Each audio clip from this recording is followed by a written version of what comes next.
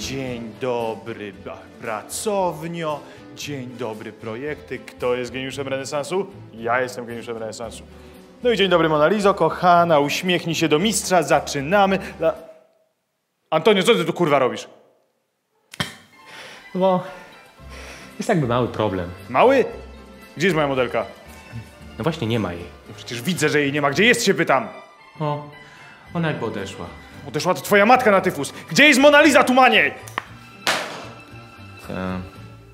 No ona chyba miała dosyć tych ciągłych ubliżeń. Jakich ubliżań? Kto jej ubliżał? Ty się jej ubliżał? Czemu się jej ubliżał? Nie ja, mistrzu. A kto? Ty. Ja! Tak, codziennie od 7 miesięcy. Wykluczone. Po co miałbym obrażać modelkę mojego najlepszego dzieła? Mistrzu, powiedziałeś jej wczoraj, a ty jesteś brzydka, wali ci z japy, tam są drzwi. Bo jest brzydka, wali jej z japy, a tam są drzwi. To są fakty, a nie obelga. No tak, no i ona wyjechała do Rzymu zostać aktorką lub prostytutką, w zależności jakiej się kariera potoczy. Potoczy to się do Rzymu ona i jej tłuste dupsko. Właśnie o tym mówiłem. Diwa z Podgrodzia Górnego się znalazła. Jezus Maria. Na jutro termin oddania. Co za fuck up? Co za co? Prąciu w sto, stul pysk, muszę pomyśleć. Jezu, jak to teraz namalować?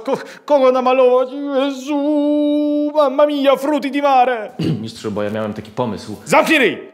Wiedziałem, żeby malować helikopter i czołgi. Wiedziałem, żeby malować helikopter i czołgi. Mistrzu, gdybyś tylko zechciał mnie wysłuchać. Mocy kreatywna, wzywam cię, przybądź i natchnij mą duszę.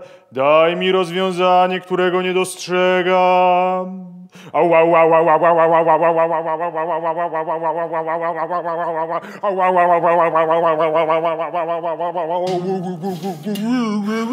By dokończyć dzieło i zarobić niemało, ucznia namaluj ty tempa pało. Mam, wiem! Jestem genialny. Antonio, zakładaj perukę i suknię. Jedziemy z tym makaronem. Czy ja mogę chociaż... Zamknij ryj! Wali ci z japy. A jak masz jakiś problem, tam są drzwi. Uśmiechaj się!